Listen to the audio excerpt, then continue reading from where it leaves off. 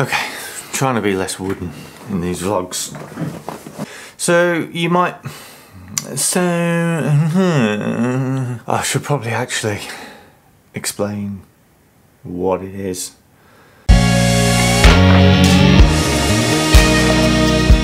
Okay, so before the invention of light meters and before you could maybe afford a light meter, you had to read your exposure by the Sunny 16 rule. It would come in camera manuals, and you know what? I still think it does, because it's not irrelevant anymore.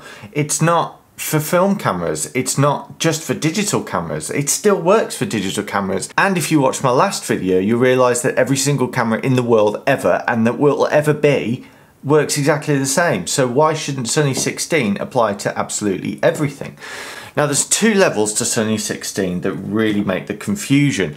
The first is exactly what it is. It's called Sunny 16 because when it's sunny outside you can shoot at f16 and you'll get the right exposure.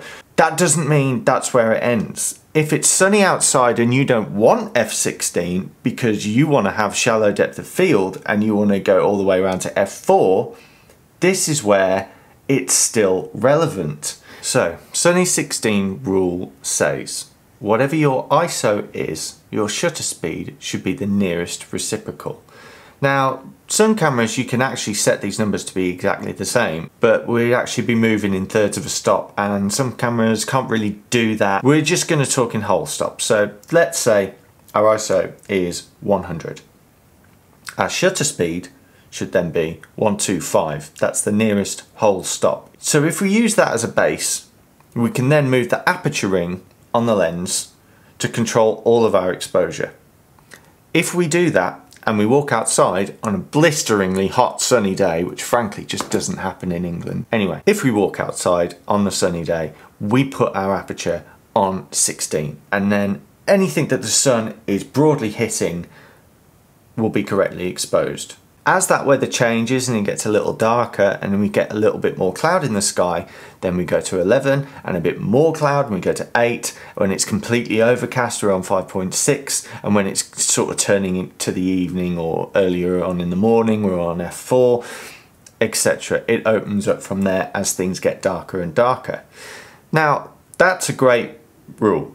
Right, that's a great way of just going out and setting your camera without being too nervous about whether you're getting the exposure right.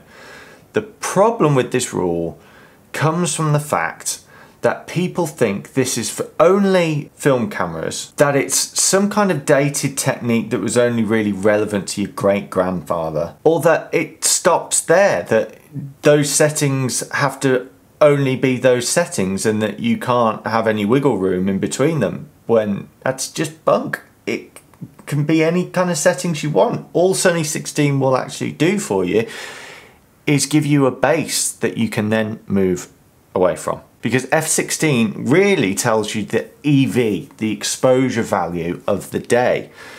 So let's work back from there. The day says Sunny 16. You say, nah, f4, mate. Okay, so let's count backwards. 16 to 11 to 8 to 5.6 to 4. That's 4 stops of light. That's 4 setting changes that you're going to make your lens too bright for the scene. So what can you do? You've got 2 more settings to change. If you've got film, you've got 1 more setting to change. But if you've got digital, you've got 2 more settings to change. Sunny 16 is actually even better on digital. So let's move something. 4 stops. We've got to make it darker. So if the shutter speed can still make it darker because our ISO is on 100 and our reciprocal shutter speed had to be 125 when we're on 16, let's get 4 stops from the shutter speed. So we'll go from 125 to 250 to 500 to 1000 to 2000. Now our exposure is exactly the same, but we have completely different settings that are not on that Sunny 16 rule chart. And it's because the Sunny 16 rule chart is a base. That's just where you start.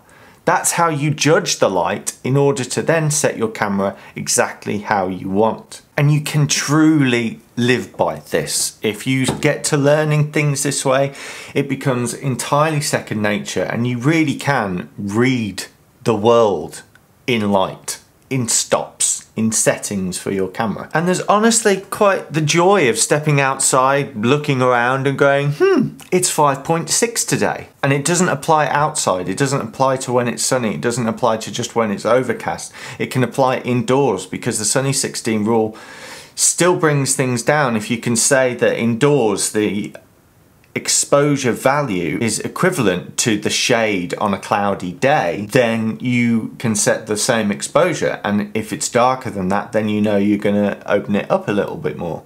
I could rant on about this for a long time, so let me just put it in context. There was a question on the front page of the internet known as Reddit. Okay, the question goes like this: is the Sunny 16 rule still applicable to modern cameras? The short answer is yes. It's applicable to every single camera ever. Anyway, one user said, I still use it from time to time, and it works. Why would it stop? Then there's a whole argument that people don't really use it because there's light meters. Now let me stop you there. Again, gotta stop you there. A light meter basically uses exactly the same rule. You tell it what one setting you want to be and it will give you all the others. That's exactly what Sunny 16 does with your eyes. And now, whilst researching this video as to whether I should do it or not, and the answer is probably no, the YouTube algorithm probably isn't going to pick this up and make it a popular video because there's a shitload of videos exactly like it. However, when I look up Sunny 16 on YouTube, everything talks about films. Sunny 16, a film photographer's cheat code, using the Sunny 16 rule on 35mm in my neighbourhood.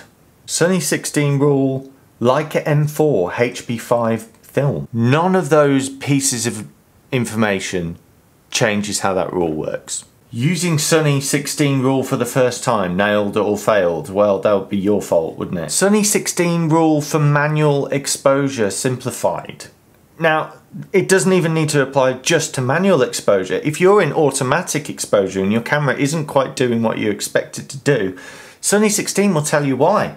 If you're trying to shoot at f1.4 on a bright sunny day, your camera might not have a fast enough shutter speed to actually get the exposure low enough. You just can't away from it. If it should be a Sunny 16 day, we go 11, 8, 5.6, 4, 2.8, 2, 1.4. We need 7 stops of exposure in there.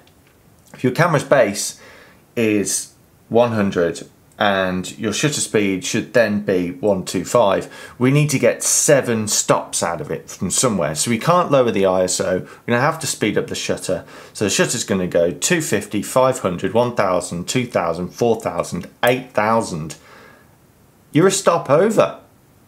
It's just these ideas that this rule is somehow relevant to a tiny little niche, and it's not. It's how your camera works.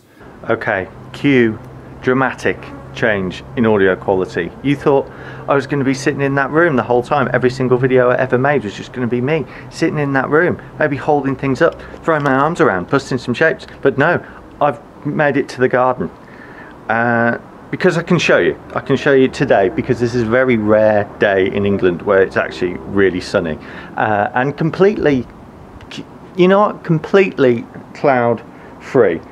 But as I said, we don't really get Sunny 16 in England. I don't know what it is. Maybe it's just our latitude. Is it latitude or longitude? Anyway, basically, when I expose Sunny 16 in the UK, when it's a day like this, I still go f11, just because we're not in the Mediterranean. It's not as bright, quite as sunny, quite as searing as it may well be in other parts of the world. But as you can see behind me, I've got the sun glaring all over the place. And if I flip the camera around and we take a photo on this camera that you probably can't see the screen of, but I'm gonna do it anyway. I can just about get a photo of this bright sunny area. I'm going to take this at f11, and now to show you the difference that we can do in shade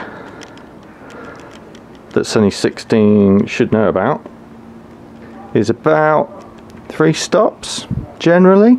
So we're going from 11, 8, 5.6, 4.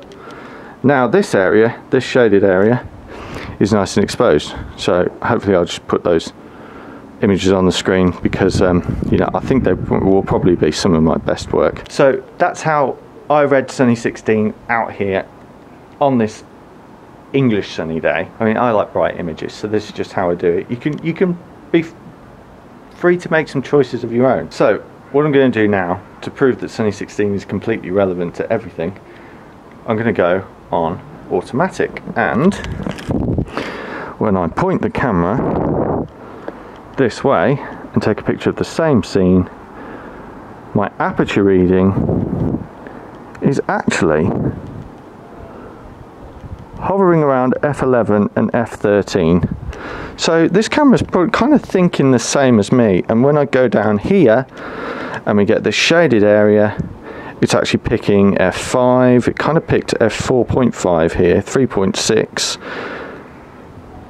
So you can see a meter is going to be doing things in sort of thirds of a stop because it can, but your eyes don't need to do that. You can work in full stops, and f4 was absolutely fine. The difference between f4 and f3.5 is easily manipulated in post.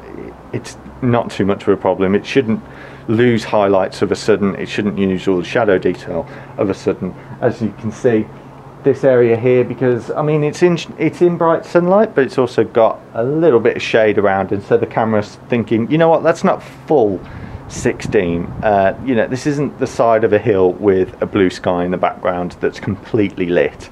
There's that little bit of shade, and so it's not quite 16 as I originally judged it. It's somewhere around f11, and f11 was fine. I think the camera actually did take the photo at f11, so there it is. Let's go back into the studio. So hopefully that sort of dispels some myths about Sunny 16 and gives you a bit more confidence to go out and use it. I thoroughly believe that if you implement this in your day-to-day photography, you will be a better photographer, because you will think about settings less. At that point, you won't think about them less because you're in an automatic mode. You'll think about them less because you know exactly what they are and what they should be at any time. That frees you up to just compose, wait for the moment, and get better photographs. So, thank you again. Please like and subscribe, share. And I know what some people might be thinking. They watched that intro video I did, and I said I was going to talk about professional photography, and for some reason I'm doing all these basics. Well, the basics need to be here because the basics are always there, and in upcoming videos I do thoroughly intend to tackle the industry a lot more. So stick with me and it'll hopefully be worthwhile. Sunny 16 challenge, film or digital photography. What's that about? Shutterstock advert.